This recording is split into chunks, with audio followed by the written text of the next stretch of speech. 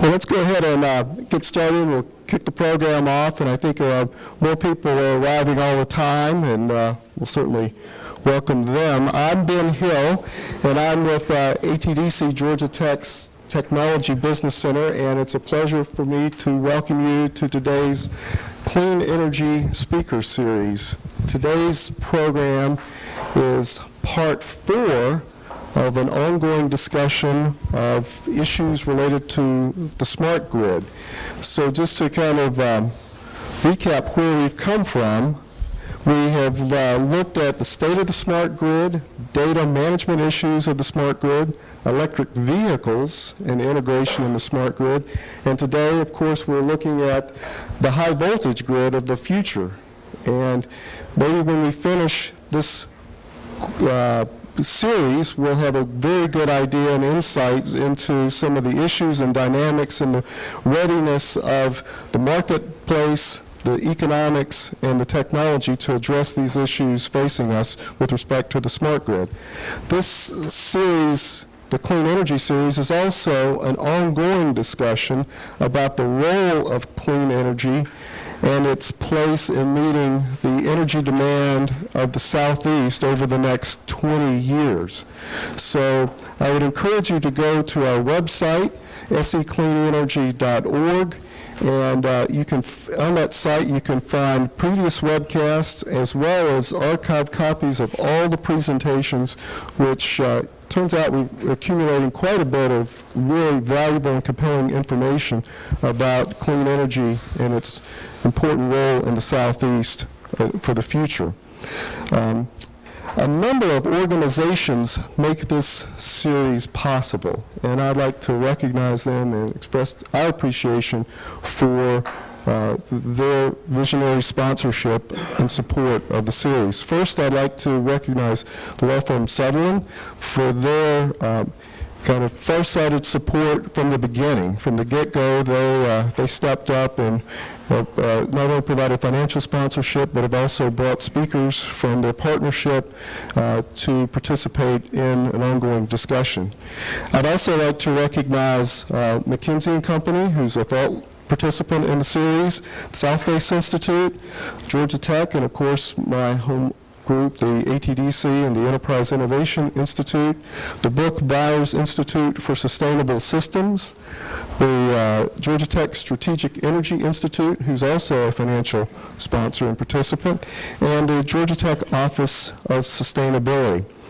In addition, we have a great group of advisors, 4 faculty from Georgia Tech and 2 thought leaders from the community. And I would encourage you, once again, to go to our website, and you can see the bios of the advisors for the program. As mentioned, today's presentation is being webcast, and that webcast is found on secleanenergy.org. And then, as mentioned, there's also archived copies of this presentation and other presentations on that website. For those of the format of today's program is after introductions, we'll have our speakers make their presentations. Then we'll change the format into a Q&A session. And for those of you who have questions, please, those of you on the web who have questions, please email those questions to me at my email address, which is ben.hill@gatech.edu, ben.hill@gatech.edu. And we also look forward to having questions from those of you in the audience. Plans for the speaker series are to take off the summer and reconvene in September, the last Wednesday in September. And but during the summer, we won't be idle.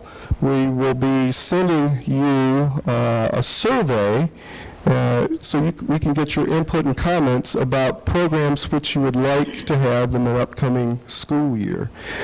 Your input is very not only appreciated, but it's very important to us in kind of developing a programming scheme that meets your needs and makes this whole series valuable for you. So just look for an email, probably mid to late June, with for a survey. Said the next Clean Energy Speaker Series will be the September. September 28th, so you can circle your calendars, and we'll be in touch with you with announcements for that program. So I'd like to introduce Dorothy Franzoni, who is chair of Sutherland's Renewable and Alternative Energy Team, who will introduce our speakers. Thank you. Thank you, Ben. Can everybody hear me okay? All right, good. Thank you. Sutherland is a long-standing citizen of the Atlanta community, and we also have offices in Washington, D.C., Houston, and New York.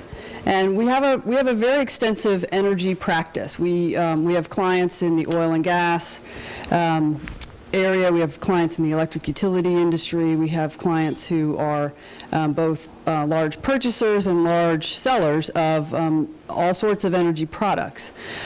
So the need for clean energy around the United States, and in particular in the Southeast, is of particular importance to our clients. And so when Ben approached us with the idea for the speaker series, we were very excited about becoming a part of it and helping bring together the academic community, the regulatory community, and our client base to talk about these important issues. So we're very proud to be sponsors of today's event, as well as the ongoing event next year. So without further ado, I'd like to introduce both of our speakers. First, we'll have a presentation from Jimmy Glotfelty, who is currently the Executive Vice President of External Affairs for Clean Line Energy. And Jimmy will do a much better job than I could of telling you what Clean Line is all about, so I'm going to let him do that. But let me tell you a little bit about his background, because he is clearly an expert in transmission issues, and we will, I'm certain, learn a lot. Prior to Clean Line Energy, he was with ICF Consulting as a Vice President of Energy Markets. Before that, Jimmy served with the U.S. Department of Energy, where he founded and directed their Office of Electric Transmission and Distribution, which was a $100 million a year transmission and distribution research and development program. He was the lead U.S. representative to the joint U.S.-Canadian Power System Outage Task Force that investigated the blackout of August of 2003. So I'm also looking forward for an explanation of that. Then also at DOE, Jimmy led teams that focused on researching transmission and distribution technologies, getting presidential permits for cross-border transmission lines, studying the impacts of the new regional transmission organizations, identifying major transmission bottlenecks, and securing our energy infrastructure. So clearly a lot of expertise brought to bear, and I'm very excited about what Jimmy and Clean Line are doing to pull that together. After Jimmy, one of my partners, Dan Frank from our Washington office, will talk with us some about the regulatory environment in which a company like Clean Line is attempting to work, and how that affects the possibilities for the future. Dan has a long career representing energy trading companies, electric cooperatives, and other electric utilities, meaning generators and end users at the Federal Energy Regulatory Commission and at state public utility commissions, and in connection with the NERC compliance matters. He counsels transmission owners and other market participants on transmission access, pricing, and cost allocation issues. He's drafted interconnection and transmission service agreements, and he advises clients in their transmission disputes. So welcome both to Jimmy and Dan to today's event, and we look forward to hearing from both of you. So for now, I'll turn it over to Jimmy.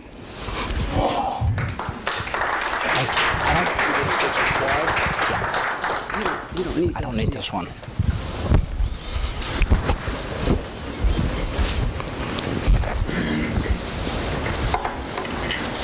Beautiful scene.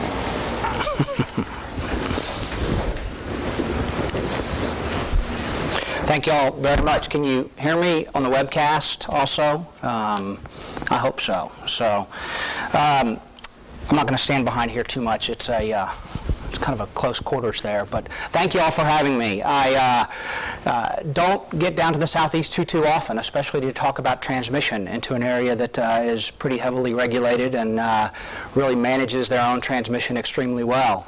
But what I am here to do is to tell you about a project that we're trying to do. It will be it's unique and it's innovative. It is not mandated. It's free market. I think a lot of the things that folks in the Southeast stand for, that's what they want in their power system. They want low-cost power, things that are not mandated from Washington, but maybe on cutting edge. So I'm going to tell you a little bit about Clean Line, kind of a little bit about kind of where we stand in the projects that we're doing and why we're doing them, and a little bit about the pricing issues, how our projects might compare with other alternatives out there, and then talk very little bit about kind of the integration of renewables. Make sure. So we're about a 2-year-old company. We were started by myself and 2 other folks, primarily a gentleman by the name of Michael Skelly. He was one of the founders of Horizon Wind. They started in the late 90s trying to build renewable facilities around the U.S., big wind farms, actually small wind farms back then, but over the last decade they've grown considerably. He left Horizon after they were sold to Goldman Sachs and then EDP, and wanted to find a new challenge. He ran for Congress and lost in a heavily Republican district. He's a Democrat, and I'm the Republican part of that team. And after that, he decided that how are we going to really integrate the best renewables in the country into the resource mix of utilities. And so we got our heads together and we put together a business plan that solely focuses on high voltage DC transmission lines as opposed to AC transmission lines. And I'll give you kind of a broad overview of what we're trying to do. Like I said, we only focus on DC lines. We've got a great team of about 40 people. You might think that is dwarfed by the development and transmission offices and utilities, and it is. It's very small, but we are very focused. We have teams that are set up similar to how an independent power producer would, specific project teams, and then we have a finance team and a engineering team and a legal team and so forth that crosses all of the projects. They're all at different stages, but we'll show you those. So this is the issue that we think in a non-regulated manner that we can solve, which is, excuse me, this is the best wind in the country right here in purple.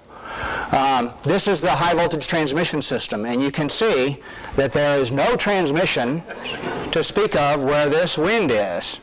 So the question is, how do you solve that problem? It is a problem waiting for a solution to happen. One that, if can be done in an economic fashion, can actually, provide real benefits, low-cost power to energy users, and clean up the environment in a free market manner as well. We've chosen in our business model to do direct current transmission lines for a handful of reasons. There are a few of them that I've outlined up here. First of all, when you're trying to span that long distance, alternating current lines have lots of losses. That number is staggering. So if you move a lot of power a long distance, the best way to do that is with direct current lines. Part of kind of our thesis is if you can get the best, most cost-effective wind and move it in the most cost-effective manner, then you can have a product on the end that's low cost that load-serving entities would like to buy in the end. This shows the right-of-way issues. Transmission is never easy to build, but if you're going to move 3,000 megawatts of power on the AC system, you need a right-of-way that could be 500 or 600 feet wide. With a DC line, you need about 125 to 150 feet. And that's all dependent upon the tower height, but just say between 150 and 175 feet at the upper end, it is a very good use of rights of way to move that much power over a long distance over that small right of way. There's improved reliability. You can send power both ways if you need to. You can dial up, and specifically the AC grid, it flows the path of least resistance. Electrons just go where there's least resistance. In DC, we can turn up and turn down the line and determine how many megawatts flow across that line at any time. So there are actually reliability benefits on both ends of the line. DC technology is used all over the world. It's gotten lots of improvements over the last decade since the Chinese are involved. They're building 21 DC transmission lines today as we speak to move both coal and wind to their load centers. They are pushing ABB and Siemens to kind of these new frontiers of technology in DC. And the commercial structure is really simple. This was it's like a pipeline. A DC line, you have one converter station at one end of the line and one converter station at the other end of the line. And the power is generated at DC, it's converted at AC at the wind farms. We convert it back to DC, and we move it DC and then convert it back to AC. So we fly over states. This is not like a distribution line where there are substations where you can put power on along the way. We are not trying to compete with underlying utilities. So that makes our regulatory process a little bit easier. If we had suggested we were going to move power from Oklahoma to Tennessee, we would cross at least 4 utilities, investor-owned utilities, and we would interact with their system. And that is not the goal of the company. We're trying to do something very different. So we want those folks to buy wind power in the resource regions, and we want them to serve their load. But that's not our business, and that's not our business model. This was I give you this map. This was put together by the Joint Coordinated System Planning effort led by the Midwest System Operator, CERC, the regional area down here. And there are a lot of planning entities in the Eastern Interconnect. They were all part of this. This was basically a hypothetical that said, if we were going to move to 20% wind in this country by 2020, what would need to be done? And as you can see, all these black lines are DC lines. Hypothetically, the goal here was to figure out what's the most efficient and cost-effective way to move wind power, again, that's in the center of the country, to the load-serving entities over on the eastern part of the United States. The colored lines are AC lines. Those are basically high-voltage collector systems. Now, you might think all of this costs a lot of money, and it does. It would cost billions. It would cost tens of billions of dollars. But the thing that y'all must remember when it comes to an electricity bill, transmission is about 10% of your cost. If you can get competition in the generation portion of your bill, which is about 80%, and not necessarily competition, just competitive forces that keep that price down, then what you will be able to do is save a lot of money on the bills. You'll be able to keep those prices down. But $10 or $20 billion worth of transmission or $50 billion worth of transmission spread across a lot of different people means a very little bit for each person. So technically, this study showed that it actually can happen, that it's cost-effective to happen, and that, it's kind of funny. Our lines go from here to Tennessee. We don't go all the way down to Atlanta. We have a line that goes from Spearville, Kansas to southern Missouri right here. We have one that goes from Iowa right here to south of Chicago. So these are the hardest states to get through right here, as you can imagine. So I think it's pretty unlikely that you're going to build all those lines. So it's really the best interest of the incumbent utilities to upgrade their system kind of in that region. I'll get off my clean line for a second. Transmission is an area that has been neglected for a long time because primarily it's really hard to build. There's NIMBYs out there. People do not like looking at transmission lines. There is not a federal regime for siting transmission lines like there is natural gas pipelines, which makes it very hard and makes it very unlikely that utilities will build from one state to another. Lucky for us, when we went out and raised money, we got a single primarily our investors are a single private equity firm based in New York. They're a family-run firm. They manage lots and lots and lots of money, and we are one of their energy investments. And their horizon is very long. So our capital that we're using today doesn't have to have a return for 5 or 10 years. If you want to start up another firm like ours and you go to, say Goldman Sachs or one of the other companies that manages private equity, a lot of times they have much shorter time horizons for returns of their money. And that creates a problem for this model.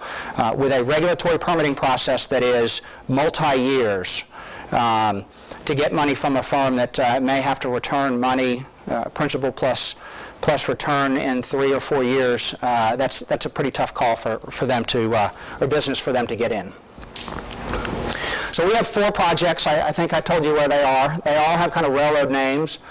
This is northeastern New Mexico to southern California, Panhandle, Oklahoma to Memphis, Tennessee, Spearville, Kansas to St. Francis substation in Missouri. This is in the Midwest ISO region. We have northeastern Iowa to south of Chicago to Joliet, which is in the PJM region. So the difference here is we've got for each, this is called the resource side, this is the interconnection side. So we have 1, 2, 3, 4, 5, 6, 7, 8 different entities to deal with, and it's a big, big challenge. But we think with the long-term development, we can get there. So specifically, since this is the southeast, I thought I'd tell you a little bit about the Plains and Eastern Clean Line. This resource area, and actually the resource area is a little bit smaller. If you think about 100 miles by 100 miles, right in this area, there are over 20,000 megawatts in the Southwest Power Pool queue. There are generating wind farms. There are wind farms that would like to be interconnected to the system to the tune of about 20,000 megawatts. This line of ours, this would be 2 lines, so cut this in half. So say 3,500 megawatts, which is a huge amount of power, but that's just a small blip in the radar screen as to the amount of megawatts that could be produced out there. It is windy all the time. It is a resource that folks on the ground out there would like to capture. They're farmers, they have irrigation systems, they have pump jacks for oil and gas development. They know that infrastructure development means revenue to them. This would be about a 600 kV line, again, about probably a 150-foot tower with 1 arm on each side, and that's it. So this is not it could be a lattice tower, but primarily they'll be monopole towers. They're not the big, huge lattice structures. A lot of that will be determined by cost of steel at the time. But again, it will only have 2 lines, 1 down each side. It doesn't need any more than that. 800 miles, it's a long way for a transmission line, but it's not that long for pipelines, for railroads, for other linear infrastructures that we use to move our goods and services throughout the United States. Also in China, they're building 1,200 miles, 1,500 miles, so it works. So the utilization rate we expect to be above 50%.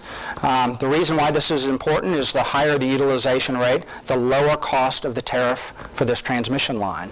The wind out in this region, the reason historically wind has cost so much is it's a large capital expenditure, and you only recover that maybe 30 or 40% of the time when the wind's blowing. In this resource region, again, right in here, the wind is blowing almost all the time.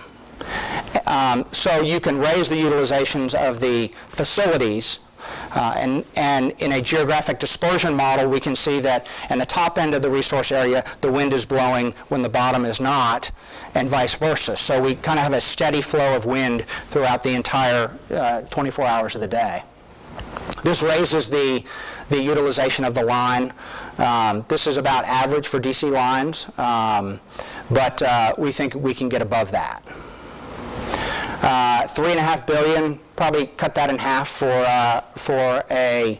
3,500 megawatts. It's still very expensive. How can a company with 40 people expect to build a $3.5 billion line or a $2 billion line?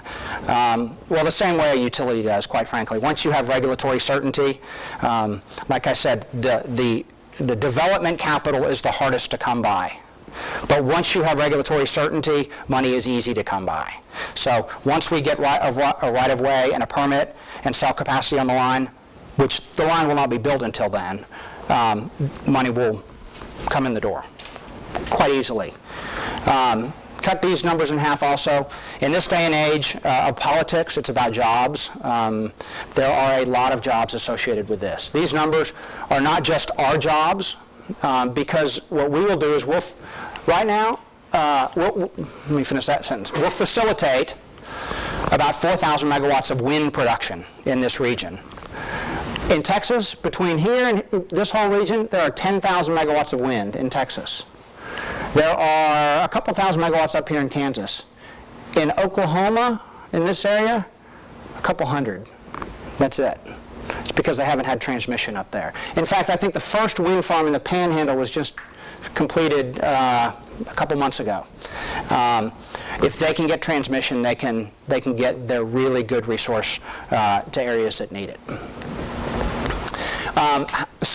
The biggest issue on building transmission lines, as with any other linear infrastructure, is permits. How are you going to get this right away? How are you going to get eminent domain? I mean, that's just, it's the boogeyman in the room every time you talk to people. If I'm a landowner, I don't like it. Especially in areas where, in farming and ranching, where many of these properties have been in families for generations. It's really hard. The way to do that is to become a utility. You become a utility in the states. It doesn't happen very often. In fact, most of the state laws were written at a time when they only expected to have one public utility in the state. Some of them are gray enough that we think we can fit through that little hole. We filed in Oklahoma and Arkansas, and we filed in some of the other states. We were denied in Arkansas initially because they said we didn't serve customers.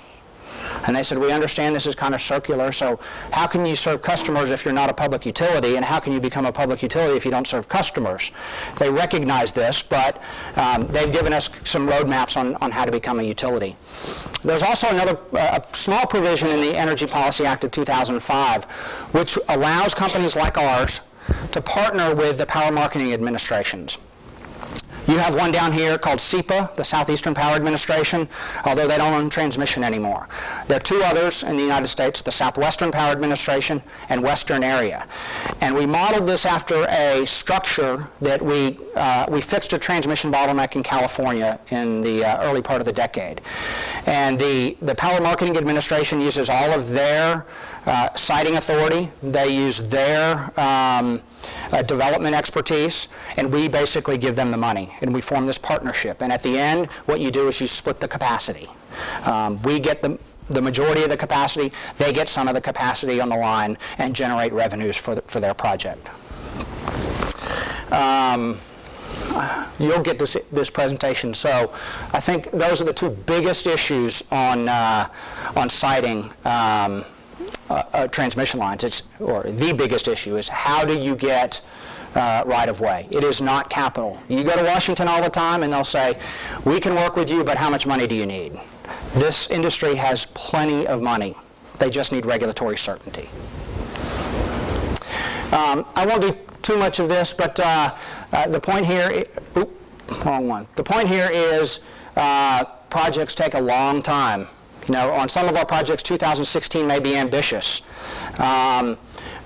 So as we've started here, we actually started in 2009, we're in 2011.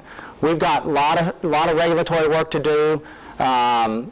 Begin the land acquisition. Land acquisition takes about 18 months. Construction takes about 2 years. If you're a wind farm, now we're not developing the wind farms, but if you're a wind farm, you're going to start your process kind of in the 2014 timeframe, because you want your project to come online when our project comes online. So why do we think wind is getting better? Well, this shows California when they put up wind turbines 20 years ago. Very small, very inefficient. Just You know, this is called an Altamont Pass. It's still one of the largest wind farms, 4,000 turbines. But we've gone from, and each one of these little turbines is tiny. These are 2 megawatt turbines, getting bigger to 3 megawatts. These things are getting more efficient. They're getting taller. These blades are getting longer. And when you have longer blades and taller towers, you generate more energy for the same amount of capital cost, which makes it more efficient. It makes it a better business decision. And that's how the price of power is coming down for wind. So how do I compare that to other renewables around the country and other resources? So this is what we're saying, you know, 35 a megawatt hour. It's actually lower than that. There was a recent PPA that was signed in the region for less than $30 a megawatt hour. And so the whole story goes I think another slide on the whole story, but let me compare. $30 a megawatt hour in this really rich resource area. Solar, $150 a megawatt hour. California wind, 95. Ohio wind, 85. 80. Offshore, I know there's been discussion here of offshore. Offshore, this is offshore in the Northeast. Offshore down here is pretty expensive as well. I don't think there's really a number out there yet. It won't be 250 likely, but it won't be 85 either. And biomass is about 80. So when you add this wind at 30 and our transmission line at 30, you get into Memphis at about $60 a megawatt hour. And if you wheel across the TVA system, it costs about $4 or $5 there. You can get into the Southern system, the Progress system, the Duke system, or any of the munis in that area for about $65 a megawatt hour. Now, if you compare that to a fully depreciated plant today, it's really expensive. If you compare that to building a new coal plant, building a new nuclear plant, which I think is an important thing for this country to do. If you think about, if you compare apples to apples, then it's really it's a pretty good economic equation here. The one other thing, I think I have it on, yeah, here, I'll get to that. Let me do this slide first, because this is what really compares the numbers. So everybody's with this, with all the shale gas that's being produced, everybody is, they call it the rush to gas. But combined cycle plants capital costs are pretty small. You know, they run a lot. You can cycle them, you can turn them on and turn them off, and they're a very good part of the system. But they have this variable part of it, which is the cost of gas. The cost of fuel changes all the time. And if you're in the Southeast has a lot of idle capacity in the natural gas fleet. Companies like Calpine and Williams and Duke and others built a bunch of plants down here that are not doing much today. So you can probably get them for actually cheaper than this. But this is a market price. So if you're going to move towards a huge fleet of combined cycle, what you might want to think about is having something like a $50 or $60 flat rate wind price that goes with it. It's a natural hedge, because when you sign a PPA for wind, it will be that rate for 20 years because there's no fuel charge. So you're basically paying for the capital cost and then maybe a little wheeling charge, and that's it. So it's a pretty good, it's a good argument. It's a good discussion item to have. It may not be, the answer to all of the questions, but it could be part of one. Y'all will get this in the presentation, but again, this is how the price breaks out. If you think $30, generally speaking, we've seen 29, but a $30 purchase power agreement price, the tariff, the losses, we can. If you really want to get technical, I can tell you what these are, but you add them all up, and that's the transmission cost.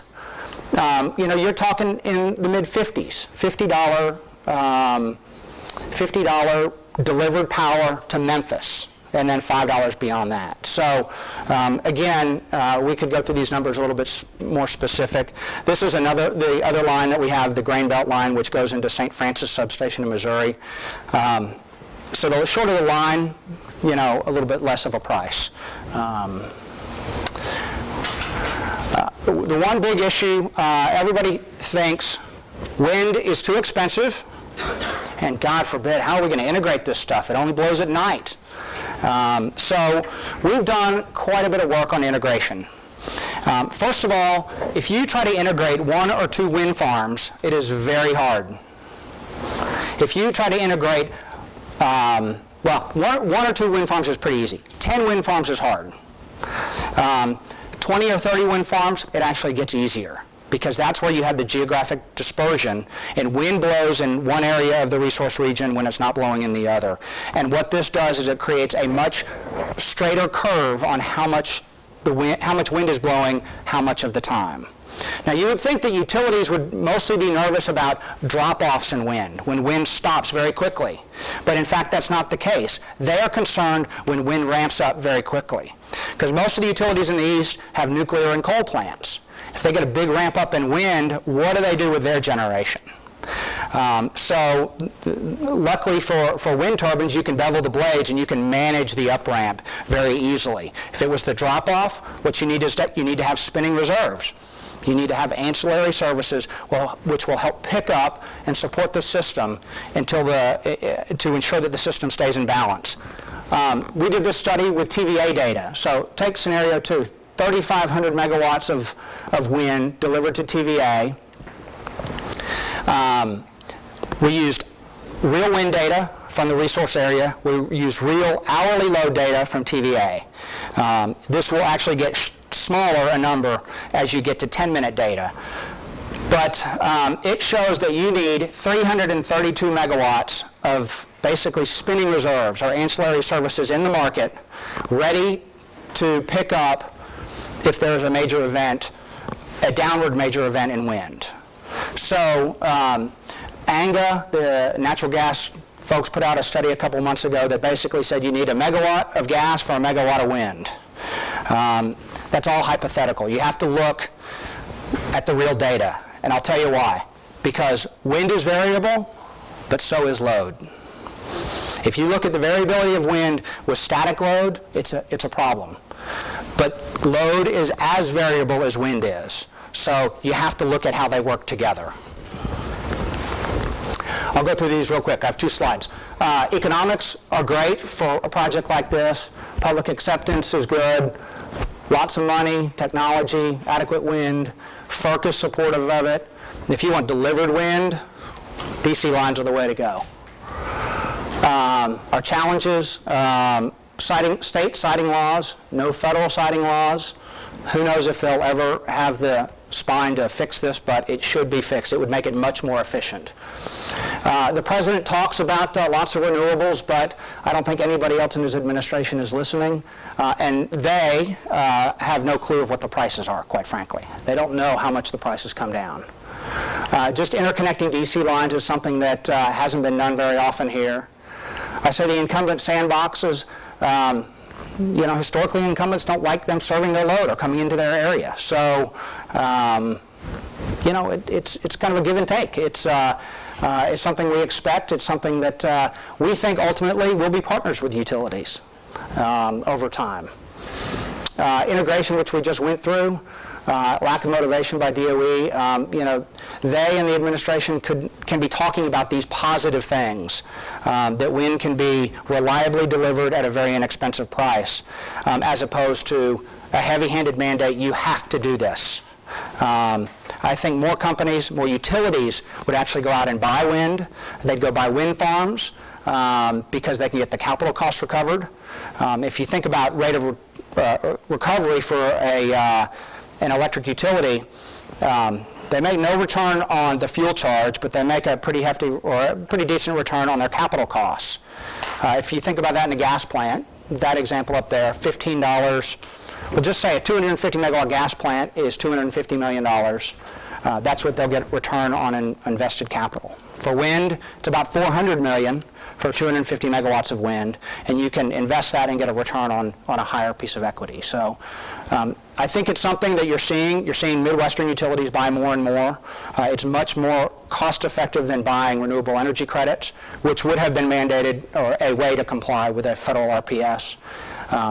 So in closing, I want you all to take away that the price of wind is coming down, that some of this can be done in a free market way. It doesn't have to be the government mandating what needs to be done.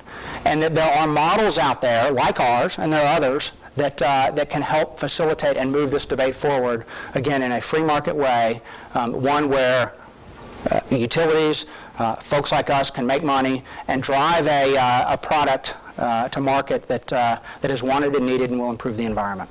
So thank you all very much. I'm sorry if that was a little long.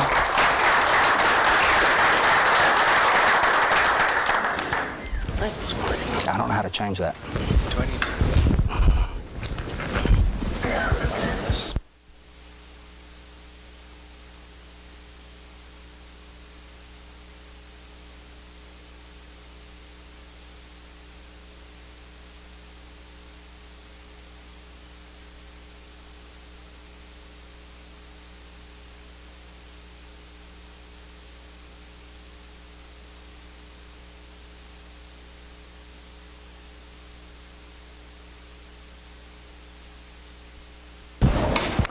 All right, sorry, we had some technology issues there, hopefully not wardrobe malfunctions. As Dorothy mentioned, I'm Dan Frank. I'm with Sutherland. I'm from our Washington, D.C. office, so I'm cognizant of the fact that I have 2 strikes against me coming in here because I'm a lawyer and I'm from Washington, D.C. Happily, I didn't bring my tasseled loafers, so that would have been a 3rd strike against me. I am a lawyer, so I have to do the normal disclaimers. You know, these are my opinions only, not of the firm, or clients, or my family. But my goal here today is to talk about a little bit about the regulatory environment in which projects like Jimmy's and Clean Line Energy and others who are trying to bring wind from wind and other renewable resources from the areas where they're located to the load centers. So I'll talk a little bit about FERC, so you all understand, you know, who FERC is and what they do, what their authority is, what some of the things that FERC is doing to promote the development of transmission to get those resources to the load centers, what some of the challenges they're facing. In particular, we'll talk a little bit about planning and cost allocation issues, and then at the very end we'll touch upon some of the reliability issues. So FERC is the Federal Energy Regulatory Commission. It's the main player as far as federal regulation goes in this space. It's an independent federal agency. Traditionally or historically, FERC has been concerned with rate regulation of what you might think of as traditional public utilities, investor-owned utilities like Georgia Power Company here in the Southeast. More recently, FERC has been involved in regulating or promoting the development of competitive wholesale electricity markets. FERC also regulates natural gas pipelines and to some extent oil pipelines. We'll just talk about electricity today, of course. FERC's main mission, as far as its statutory mandate it goes, is to ensure that the rates, terms, and conditions of jurisdictional services are just and reasonable and not unduly discriminatory. Here we'll focus mostly on transmission of electric energy and interstate commerce. Think about the extent of FERC's jurisdiction here. Virtually everything outside of Texas is in interstate commerce, other than Alaska and Hawaii. Texas is a sort of its own island because there's so few interconnections between Texas and most of Texas and the rest of the interconnected electrical grid in the United States. So carve off Texas, but basically everything is in interstate commerce, even a transmission line that's located solely within one state but has interconnections with the rest of the interconnected grid. It's all interstate commerce, and FERC touches upon it. FERC doesn't have jurisdiction over local distribution, the lines and poles that go to homes and businesses and things like that. So it's fairly extensive. So that's why this is the player we're dealing with. The big problem, of course, that FERC is facing is what to do with the anticipated development of massive quantities of renewable generation in those areas that are far from the load centers. Remember Jimmy's map where he showed the wind in the middle states, but the load centers off to the west and to the east. You've got to figure out how to get the transmission built to get it from the middle states out to the sides. But you also have to do it in a way to ensure continued reliable operation of the transmission system. This is complicated for FERC for a number of reasons, one of which, as Jimmy alluded to, there's virtually no federal siting authority. There's one exception, I'll touch upon it a little bit later, but given relatively recent developments, it's what siting authority FERC may have in this area really amounts to nil. The courts also in recent times have been telling FERC you really need to make sure that the cost that you try and allocate through your rate setting authority has to match up with the benefits that people are receiving or not receiving. roughly commensurate, I think, is actually FERC's way of describing the relationship between costs that it seeks to impose on others and the benefits. But it's really a pretty apt description of what the courts were telling FERC. So what has FERC been doing in the area of promoting transmission development? On the rate-regulated side of things, so as far as this slide goes, think of traditional cost-of-service-based regulation. So FERC's going to take a look at the cost, approve or modify what the public utilities are charging for transmission.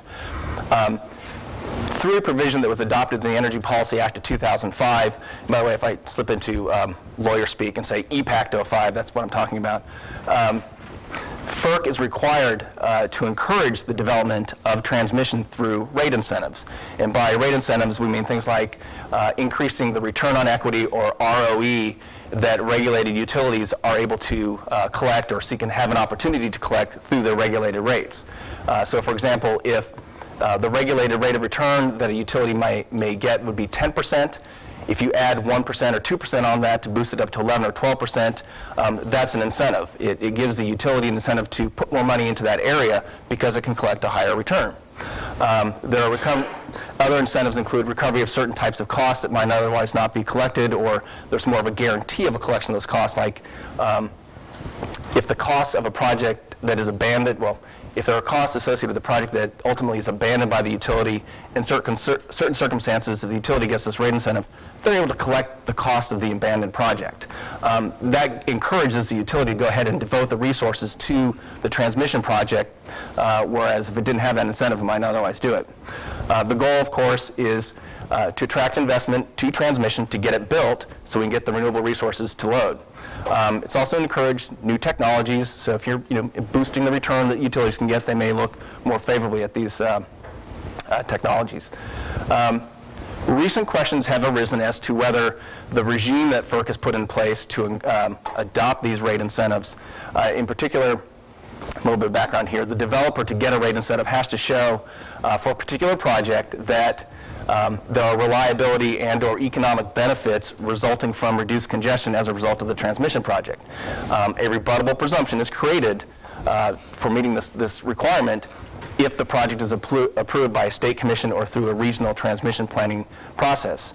The developer also has to show a nexus between the incentive and the particular project. I need a higher rate of return or higher return on equity before I invest in the project because it's very risky, something like that. Well, the question has been arisen that, is FERC approving too many of these things too quickly? The concern is, for example, if a utility is planning on developing transmission just through the normal course of business, they have an obligation to serve their native load, the retail ratepayers, they're going to be upgrading and expanding the transmission system just as the load grows over time, or as they add new generation resources over time, just through maintenance, to replace transmission wear and tear. If they're already going to be building that transmission, do you really need to throw incentives at them? That's just gilding the lily and making consumers pay more. So there's been some questions raised about whether this threshold has been set too low and FERC is approving too much. So on the other side of the ledger are merchant transmission projects. The distinction between merchant transmission and traditional rate-regulated transmission projects, think of it this way, the traditional utility model is that the utility has an exclusive franchise service territory. It's the sole supplier to consumers in that territory. They are captive customers, and the regulatory compact is that if the utility invests in infrastructure, they'll have an opportunity to recover those costs from the captive ratepayers. A merchant transmission project like Clean Line Energy does not have captive ratepayers. They're going to assume all the risks from putting in the money in the capital to developing the project. So they can't turn to somebody who can't go anywhere else. They have to do a good job to get the investment. Here's my example. This is actually, I developed the slide without talking to Jimmy first. This is his project. So he's the poster boy, I guess, if you will, for merchant project. FERC can grant negotiated rate authority for merchant projects. They have to meet certain criteria, of course, but it's different than the traditional cost of service-based rates where the utility comes into FERC, opens up a books and says, these are my costs, this is what I think the rate should be based on those costs. Merchant projects can negotiate the rate with their customers. It's not unregulated projects, of course, unregulated rates, FERC still has a role to play with respect to the merchant projects and the negotiated rates. FERC will want to make sure that the open season that the developer uses to attract customers is done in a fair, transparent, and open basis so that all customers have a shot at getting on the line. It's negotiated rate authority, but recall it's interstate transmission, so FERC still has the statutory mandate to ensure that rates, terms and conditions of service are just and reasonable and not unduly discriminatory. In particular, FERC's going to take a look at whether there's any undue preferences given to affiliates of the project developer. And FERC also wants to see that operational control of the transmission project is turned over at some point or in some way to an independent grid operator. And again, that's just to ensure fairness and openness. One of the areas that's gained quite a bit of attention recently at FERC is priority rights to the transmission that's being developed to move the resources from the middle states out to the load centers. And the way this is typically getting framed nowadays is the incumbent transmission providers, think of traditional utilities, versus the non-incumbents or the independent and merchant developers. Some of the issues that have come up is that under the traditional model, a transmission provider is going to be operating under FERC's standardized or pro forma open access transmission tariff. Again, here's lawyer speak, OATT or OAT. The merchant developers have made the case that a lot of the provisions of the standardized OATT really don't apply, and they need actually additional flexibility to be able to attract the financing that they need to bring their project to fruition. And so the questions are raised, well, can you have two different sets of rules, one for the incumbents and one for the non-incumbents? I think a good case can be made that if they're not under two entirely different sets of rules, at least some of them can be waived or modified for the merchant projects. What is the role of anchor customers?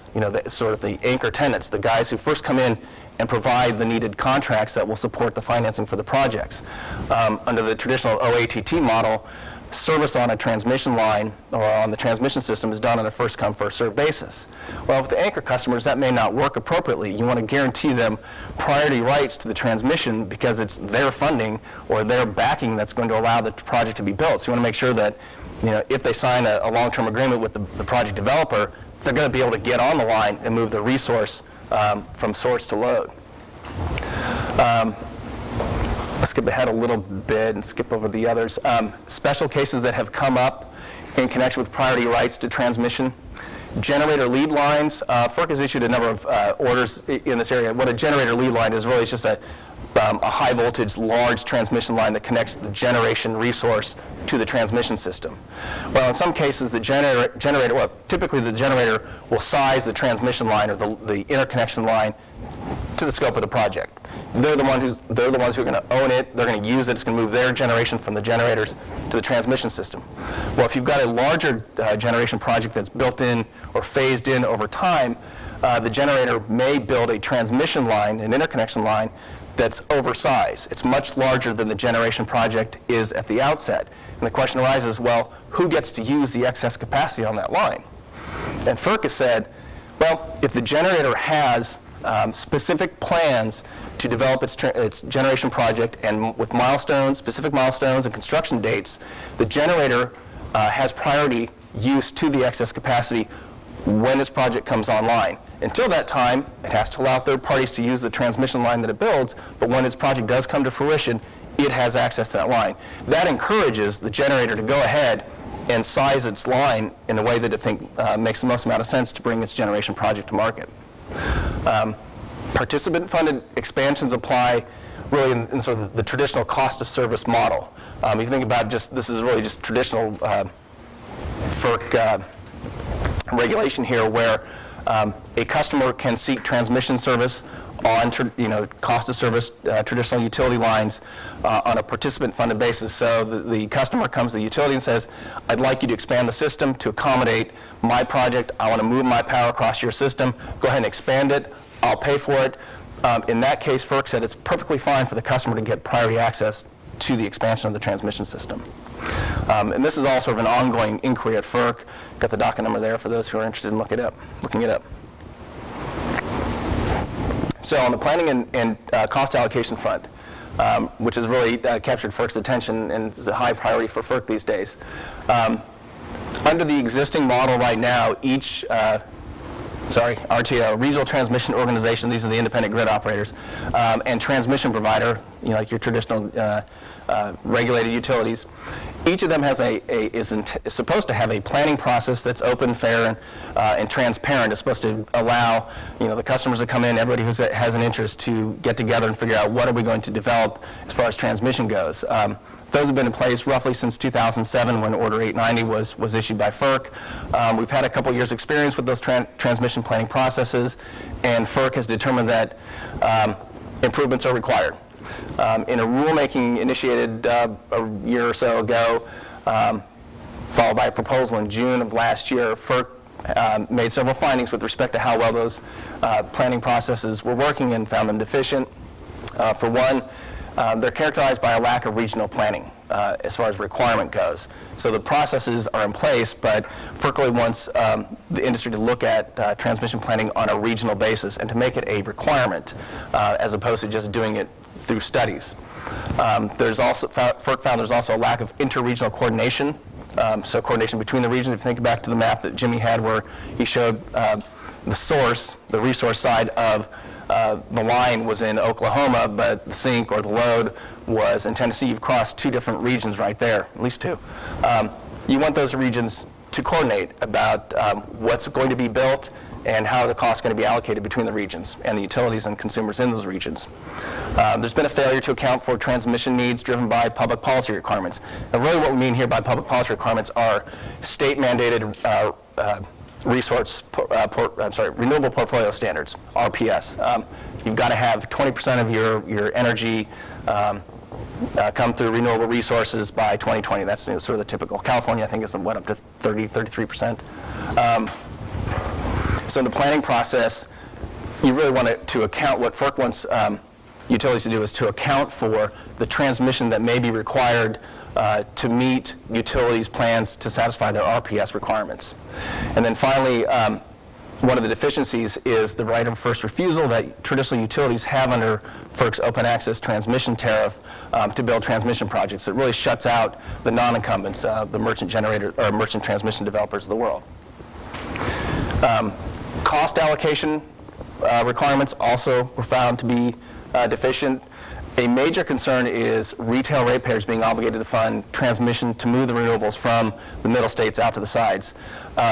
If you think about the states that are sort of the transit states from Oklahoma all the way over to Tennessee, well, under the traditional cost allocation methodology, there's a concern that each of the utilities along the path would have an obligation to fund, and this is outside the merchant development model, have an obligation to fund the development of the transmission.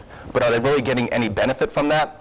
So if you build the transmission in Oklahoma, for example, to get it out of state, and the consumers in that state have to pay, have they really benefited from it? Maybe sort of in a global sense from the wind the wind generation that gets developed, but they're on the hook for the transmission. And their concern is that, well, that's not fair. Even if it is only 10% of the transmission bill, it still can be significant. $3.5 billion seems large to me, right?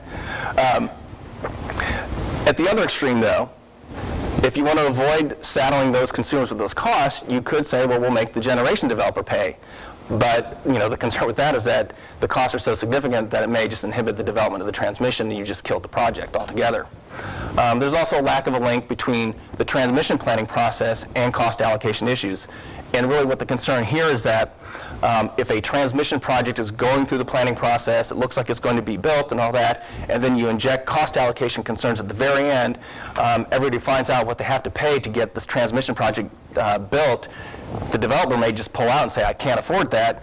The project's killed. Well, everybody else that was behind that project, that was depending upon that project getting built, all of a sudden has to refigure out, what are we going to do?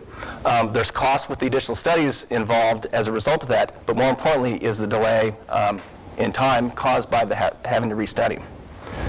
So FERC's solution was a proposed rule issued in June of 2010, still pending at FERC, so it's not a final rule yet, but what FERC proposed, and these are the major elements, each region is required to have a transmission planning process put together, not just studies, but actually come together as a region and figure out what the transmission plans are going to be.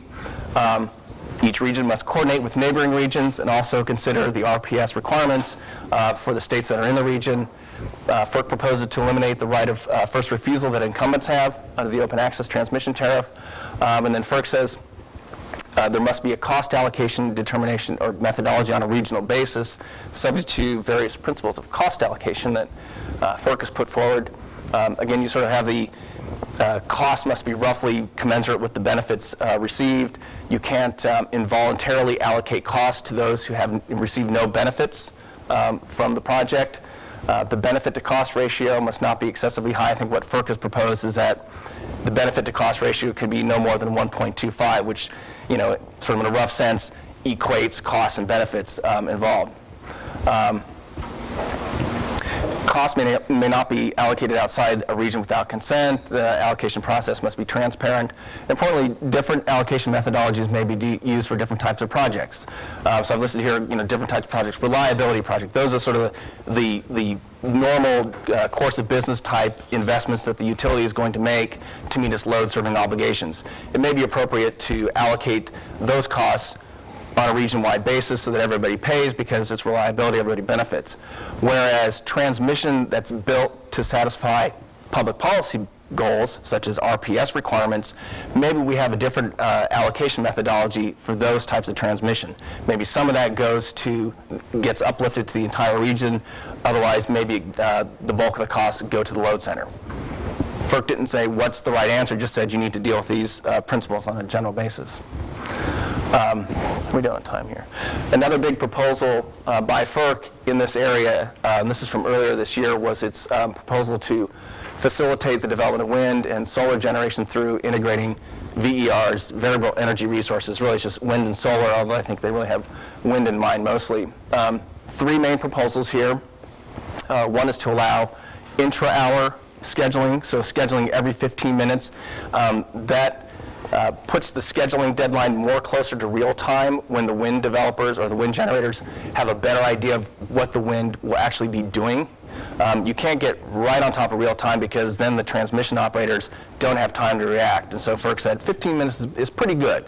The wind generator will know roughly what the wind's going to be like in the next 15 minutes. They can put in a revised schedule as needed. That still gives sufficient time to the transmission operators to adjust as needed.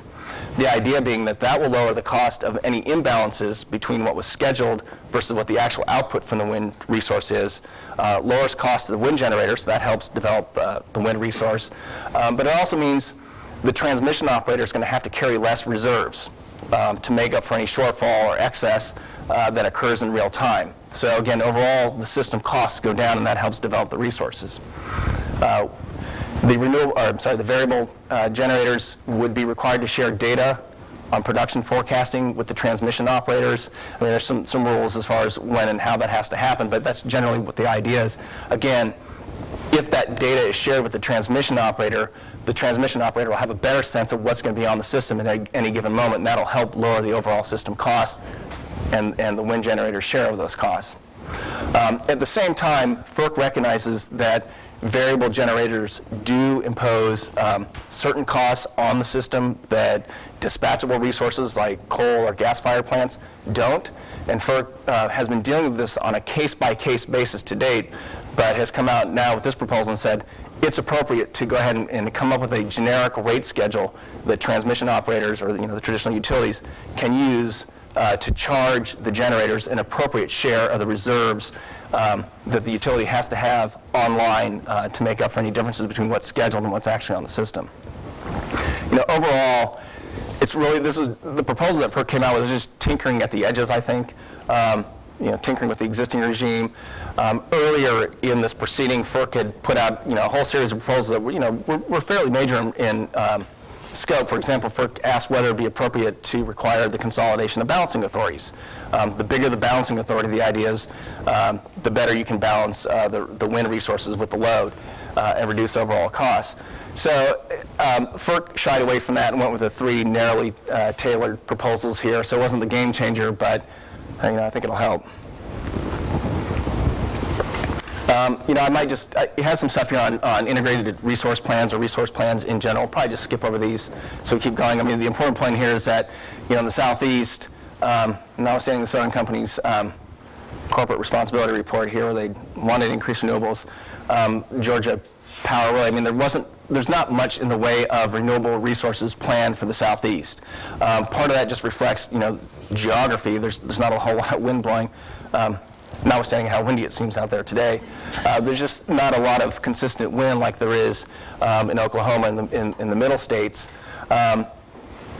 So, what that points to is I don't think it's a lack of interest. It's more a fact of you got to figure out a way to get the resource from where it is in the middle states to the Southeast, and that's where building the transmission comes into play. Here's the one siting example. So, you might think, well, what can FERC, is there anything FERC can do more on this? Can FERC order the building of transmission? And really they cannot. The one exception is in the Energy Policy Act of 2005, Congress did give FERC certain backstop construction permit authority in certain cases. It's only in national interest electric transmission corridors where states lack authority or withhold approval for more than a year. Right now, there are only 2 designated such corridors, and they have to be in areas where the DOE has found there's substantial congestion in transmission, and therefore it's appropriate to designate those areas to get FERC involved if all the requirements are met so that transmission can be built. The one corridor is in the Mid-Atlantic states, and the other is in the Desert Southwest.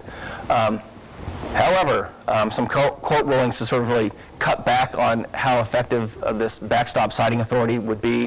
One is in 2009, might actually have been 2010. The court determined that FERC's interpretation of what withhold authority means was incorrect. So, the paradigm here is that a developer files for a permit with the states, in Oklahoma, Arkansas, wherever. The state sits on it for more than a year. Well, the developer at that point can say, forget you, state, I'm going to the federal government. I'm going to get my siting authority from the feds. Well, FERC said withhold also means not just sitting on it for more than a year, but denying the permit. And the court said, no. Withhold doesn't mean deny. So if the state just comes outright and denies the application that the developer has requested, that's the end of the game. It really does have to be a case where the state sits on it for too long. A more recent court ruling out of California, the federal court out of California, said that the Department of Energy, in determining what these 2 national interest electric transmission corridors are, didn't adequately consider states' views. So I'm not sure at this point where that's going, but these 2 rulings really have, FERC didn't have much authority here to begin with, but these 2 rulings have really cut back on it significantly. So, I think it'd be, at a high level, accurate to say this is, FERC really doesn't have backstop siting authority or any at all. Finally, I'll just say a few words about reliability in the high voltage grid of the future. As background, more acronyms from the lawyer from Washington. NERC is the North American Electric Reliability Corporation. Really has, its main mission is to develop mandatory and enforceable reliability standards. So what do users, owners, and operators of the bulk power system, which is the high voltage transmission system, have to do to comply to keep the system operating reliably? NERC also conducts reliability assessments for the transmission grid to determine, how are things operating reliably and what are the plans going forward. In the Southeast, the reliability entity is CERC. Jimmy referenced them. They're really the frontline enforcer of the reliability standards. So the owners and operators of the transmission system down here, CERC is the one that they interface with on a regular basis. So it's CERC that does the compliance audits, the investigations, data requests, and the whole bit. Any penalties that CERC imposes on those who are regulated are subject to review and approval by NERC and then by FERC. So, and that's sort of the background on the reliability regime. The big issues, I guess I'd say, for the high voltage grid, big concern with what the potential impacts of decommissioning the large amounts of coal-fired generation are. This is in light of concerns about increased regulation of emissions and coal-fired generation, generally from the EPA, Environmental Protection Agency, in light of the costs that would cost, the costs involved with retrofitting coal-fired plants or installing scrubbers or what have you on them are so great that the utilities may decide to decommission the coal plants rather than try and retrofit them and come into compliance with whatever EPA comes up with. This may be potentially, particularly pronounced in the Southeast, given the lack of renewable generation in the Southeast. I mean, if you get rid of the coal plants, what are your options? There's nuclear, which has its own problems as far as getting those built and financed. Gas-fired generation, which, easy to install, that's great, but if the price of gas goes high, and if everybody's using gas-fired plants to replace coal-fired plants, you can expect the price of gas to go up. Consistent with the focus of this series on renewable energy, if you get rid of the coal, or large amounts of coal in the Southeast, and you don't have the renewable energy to replace it, you may have some problems. As far as the reliability standards go, there are transmission planning requirements built into the reliability standards, but there's really not a mandate in them to build transmission to bring the renewable resources to load. So I don't think you can really look to the reliability regime as an answer there. Some issues on the horizon. Deployment of smart grid infrastructure.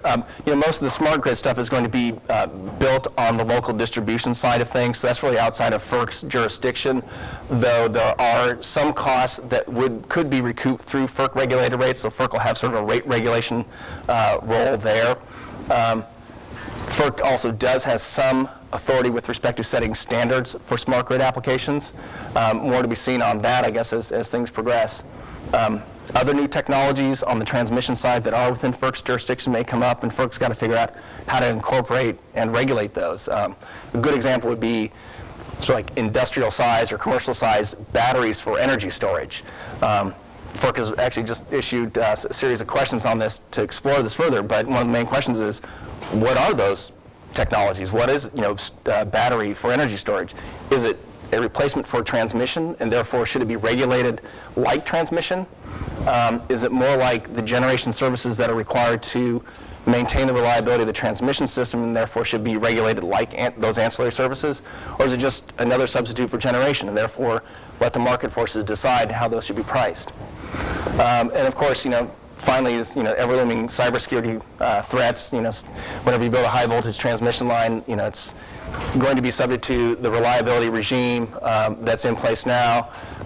They would be subject to cyber attacks if they're brought down. If a big high voltage line is brought down, what are you going to do about that? Because the generation that's on the resource side would be lost. So that's sort of looming on the horizon. And I think that's it.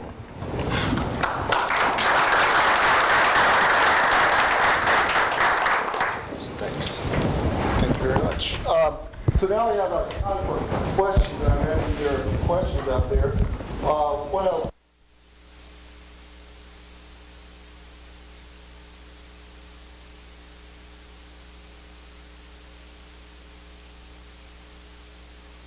I would ask that you ask your question on the microphone so that it goes out over the webcast. So let me just see just a second.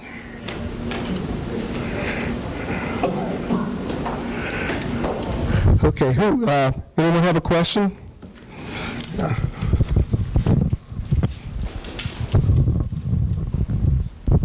Hi, I have two short questions.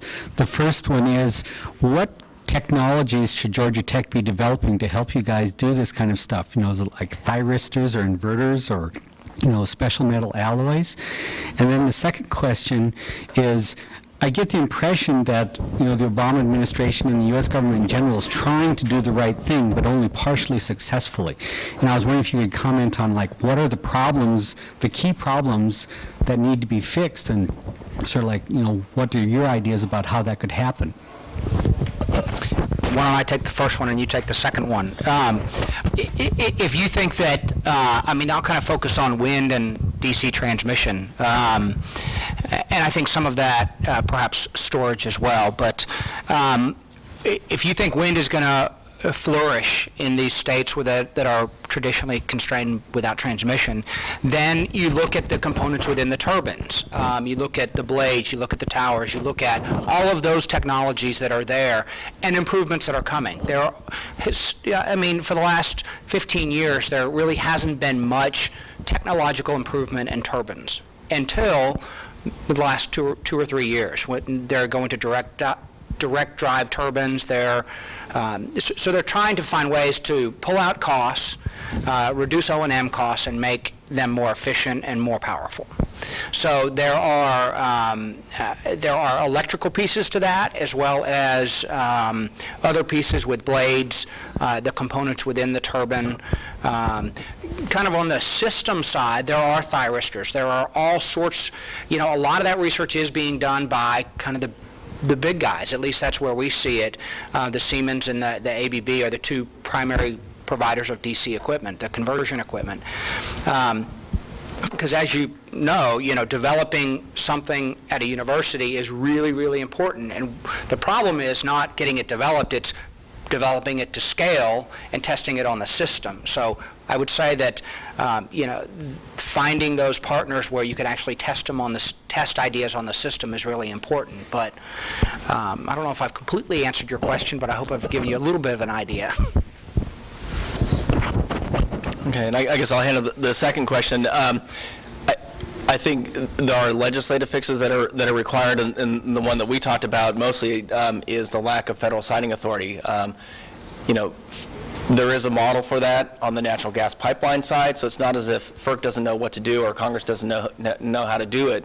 It's just a question of whether, do they have the political will to go ahead and say, we're going to give this authority to FERC and allow them to, in some cases, I guess, run roughshod over what the states think. But if the goal is to get this transmission developed and siting is a concern, and you've got, I think Jimmy's slide was well put, antiquated siting laws within the states, you may just need federal leadership in that regard, and it would require a statutory fix.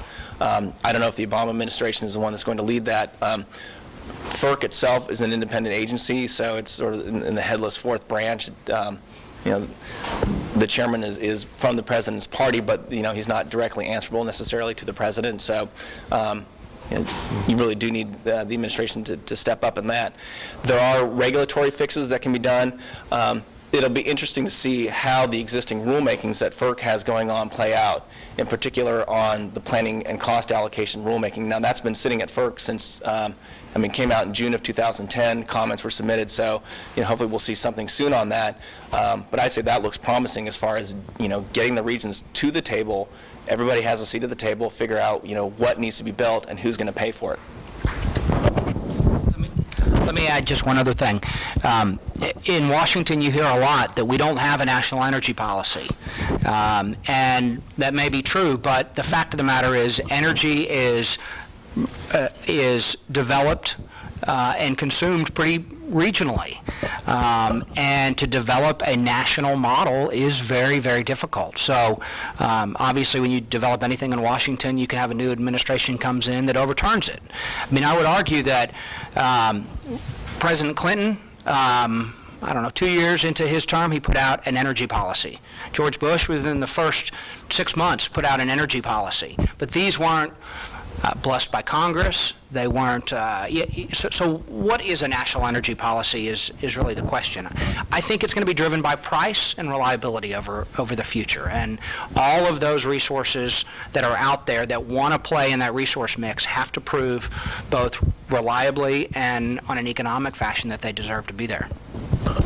It's an interesting question from one of our webcast participants along those lines. There is a discussion with Per Bingaman and others about a national renewable energy standard.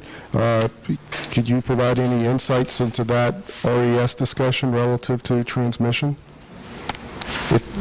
Presumably if they exist?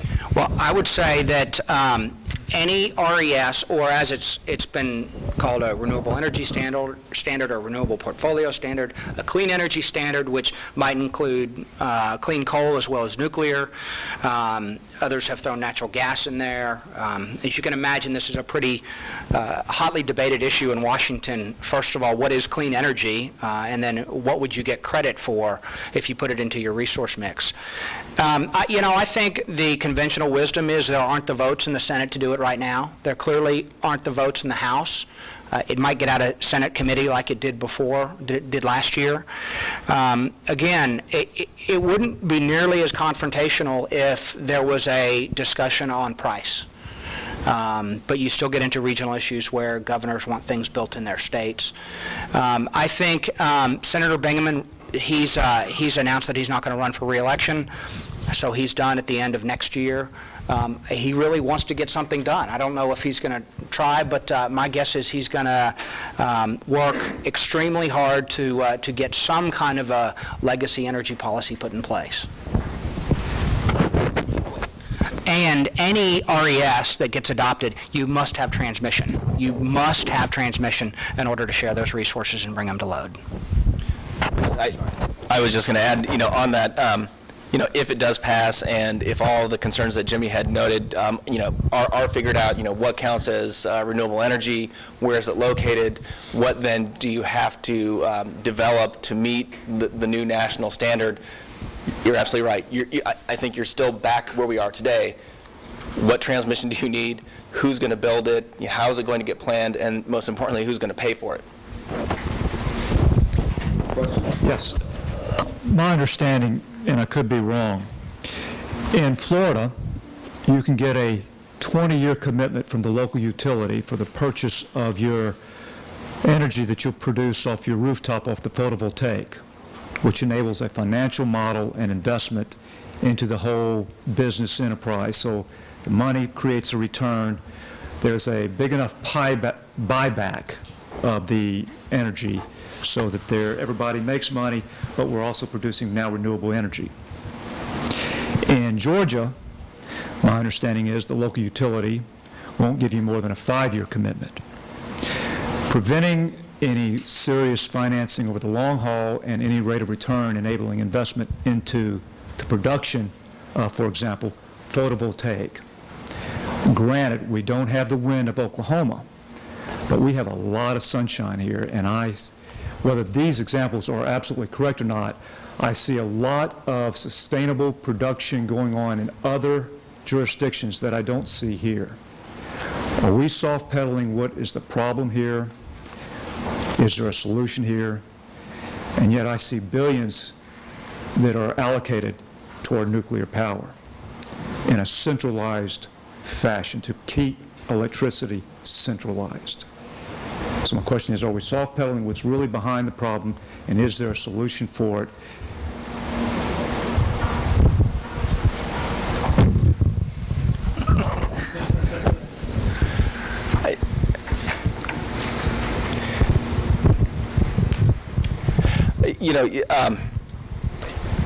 If there were to be changes in, those are, generally speaking, those are state level rules and regulations that have to be developed, whether it's 5 years or 20 years. I don't know if that's going to make a difference. So if Georgia enacts a law or the Georgia Public Service Commission required the utilities to go ahead and enter into 20-year power purchase agreements with homeowners, I don't think that's going to make a difference. It might for commercial customers or businesses where a 5 to 20-year time frame makes sense. I don't know if that does for residentials. Maybe I'm being too myopic here, and that's just me. And I'm a long-termer in my home, but I just don't think that will make a difference. You're saying 5-year versus 20-year won't make a difference in the commercial setting? It would make a difference in the commercial and business setting, but not the homeowner setting. So it's in some ways, I think that's surprising to hear that there is a 20-year horizon in Florida for homeowner-owned solar projects, or even, I guess you could even have small wind turbines on the top of the roof of your house. That strikes me as that they're small enough that you could actually do those just on an as-available basis and not enter into a long-term contract. The price of the technology itself has to come down before the homeowners are going to invest in it. I don't think they're going to need a long-term contract to support that. Again, that's just my own personal opinion. I could be wrong about that. Yeah, I think clearly this is a state jurisdictional issue, and the state has authority over Georgia Power, if that's what you're talking about. Otherwise, municipally owned utilities and other cooperatives, they manage themselves. It might be easier in the municipally owned areas and cooperative areas first. And I think that's not indicative of this area only. That is nationwide. You can get things done much quicker with the munis and co-ops than you can with the investor-owned utilities. You know, I don't know that they're wrong in this. They just have a very different mindset, and that is they're responsible for ensuring that there's generation for the peak customers at that peak load. And when there are lots of other ancillary issues there, it takes their eye off the ball. Does that mean that they can't do it? No. You know, the Public Service Commission down here, I think like almost everyone across the country, they have dockets where you can participate in. And I think Georgia Power's IRP was one where these issues should be brought up.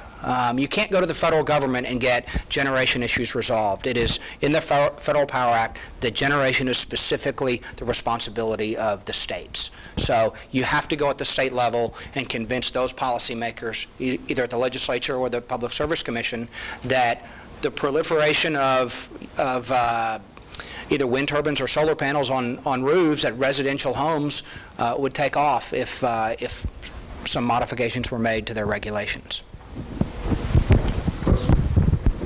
First, I'd like to thank you for coming to Georgia Tech to have this discussion. It's very interesting. Being at this venue, however, as an engineer, I have to ask a totally technical question, a question about technologies only, not so much about law. And that in the discussion of transmission, all we've talked about really is traditional overland, overhead wire transmission.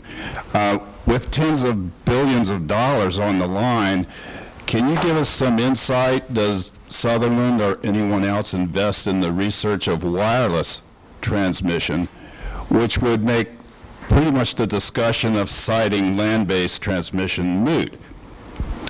Wireless transmission, any ideas? No. Perhaps with a room full of engineers, there is someone who could I've read comment. about it in Popular Science magazine. I'm not a technical person, so you know, I keep hearing it's been gone all the way back to Tesla, way back in the early 1900s. But I think the point for today, the relevance today, is that you couldn't finance it and you couldn't build it. And short term, it won't solve an issue that we need to resolve today. But long term, obviously, there is probably a pretty good reason for that. Nothing to add From the lawyer. Okay. Other questions? I read recently that the Bonneville Power Authority was shutting down the wind farms in Oregon and Washington because of a failure of enough transmission and so on. Can you just comment on that situation and whether that's just a very local situation, or is that kind of what you're all about in terms of figuring out the transmission ultimately on these renewable resources? Because, you know, they built it and now they can't use it. Yeah, it's my understanding that Bonneville and the wind industry in the Pacific Northwest have been in a kind of a power struggle for the last few years. Bonneville has come this year and put forth a proposal that would curtail the wind in the Pacific Northwest in favor of hydro. They claim it's merely for the reason that they have to abide by their environmental commitments, and that they've shut down their nuclear plant and they've shut down other of their own resources as well. And the low-hanging fruit, or the last of the resources that has to be cut off, is wind. The wind industry basically says that Bonneville, you know, it's the fox garden, the hen house. They own the transmission, they own the generation. Basically, they're cutting off everybody else's generation but their own.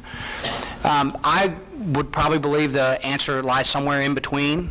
I don't think it's a transmission capacity issue. I think it's a question of how Bonneville abides by environmental regulations put on them dealing with fish, but in one that is more transparent and more open and a little bit fairer across different resources. That's my understanding.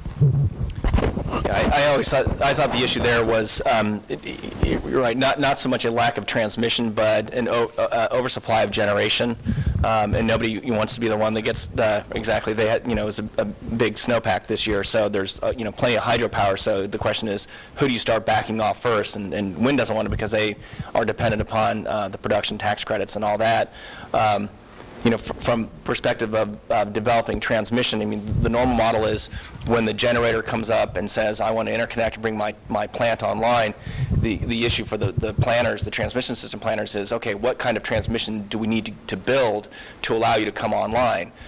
We'll expand the system, depending upon figuring out cost allocation and payment issues, to have you be online the entire year if that's what you want. Or we can give you something less, and you just have to take, understand that in certain periods you will be cut, you the generator, because of a lack of transmission capacity. But if what they've applied for is to be able to be online anytime the wind generators are spinning, the planners will study the system, figure out what's needed, and design the system accordingly, and then you've got to work out the cost allocation issues. But so here I think it really had to do more with supply than it was transmission. Other questions? Does FERC ever consider the nexus between water resources and energy resources in their planning?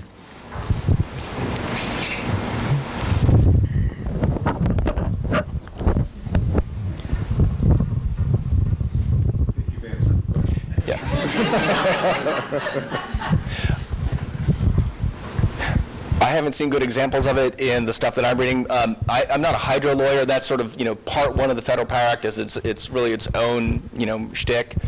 So maybe there's something out there in that regard. But no, I mean, I think there was a program in the speaker series on, the coming water crisis and the shortage of water supply and what that might mean for the energy industry. I don't know if FERC is on top of that, or at least they may be on top of that. But there's not been public pronouncements about it or rulemakings or anything like that that I'm aware of. I would say FERC traditionally is not a planning body. They leave it to the regions to do their own planning, and then NERC, the reliability organization, they come out with a annual assessment and a summer and a winter assessment, which kind of aggregates the visions or views of all of the regions. So I would say FERC doesn't do it. I know some of the national labs, especially ones in the West, have done that a lot. They've looked at, the fact that irrigation water is, or water used for irrigation has, like the water behind the Hoover Dam, is so incredibly low right now because it's being used for other purposes, and it will have an impact on water at some point in time. We know here in the Southeast that there's been an impact on, with the river water temperature and, whether it be too high or too low of water. So if it hasn't been studied that much, it should. I will say NERC's studies or NERC's assessments, I have never ever seen them come out and say that we do not have enough resources to plan for the summer peak or the winter peak. They always say we have it unless this transmission line goes out or that generator goes out, and they don't really talk about river issues, but they probably should, because especially in the Southeast and the Southwest, they can have a pretty dramatic effect on not just one facility, but lots of facilities along a river corridor. Great. Any other questions? Well, let's thank our speakers for their great presentations.